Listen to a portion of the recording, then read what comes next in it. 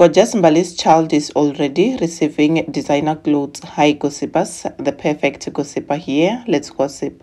Gossipers, do not forget to subscribe on the channel and to like this video. Instagram influencer and entrepreneur Gourgous Mbali revealed that her and her partner agreed that they won't be buying their daughter any designer clothes because she's still a baby, but her uncle bought it for her instead. She wrote, "Me and her dad agreed on no designer. She's still a baby and we want her to be a baby. Her uncle comes with a designer.